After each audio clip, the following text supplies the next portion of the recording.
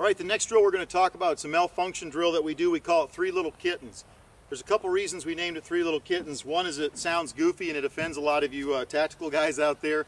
And the other reason we call it Three Little Kittens is because you will not forget the name of this drill. The way this drill works is we take three weapons. We take all the shooters, we separate them out so that buddies are working with their buddies. We got three weapons. We got three guys at about the 50-yard line. The instructors come down and we install malfunctions in all three different weapons. The first malfunction I've installed in this one is a bolt override. The next one I've installed is a charging handle impingement. The last one is a double feed. So they're going to work through each one of these weapons. They come up, they attempt to fire. If the weapon doesn't fire, they're going to do a tap, rack, attempt to fire the weapon again. If that doesn't work or they feel that the bolt doesn't manipulate the way it should, they'll immediately go into the remedial action, which is fixing the rest of that problem. All right. We're going to run this a couple times and see what y'all think. All right, you guys ready? Going hot. Shooter ready. Move.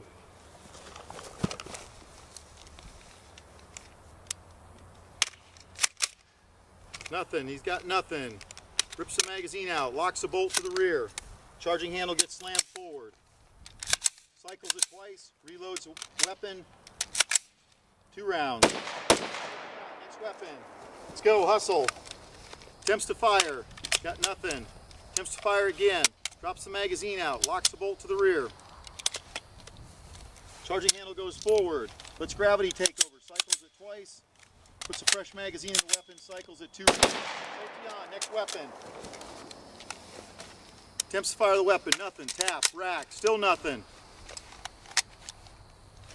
Rips the mag out of the weapon, locks the bolt to the rear. Finger bangs it to get those magazines, to fall out, finger bangs it from the bottom, they fall out, cycles the bolt twice, reloads the weapon, safety on, lay the weapon down. Okay, as you can see, he moved through that pretty quickly. He's done this quite a bit, very good manipulation.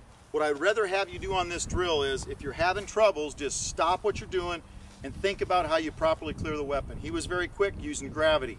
That's something that most folks forget. We lock the bolt to the rear, we hit the charging handle forward. If it's a charging handle impingement, that'll fall out. If it's a bolt override, you've got to tilt the muzzle down so that round will fall out, cycle it twice, and then get back in the fight there.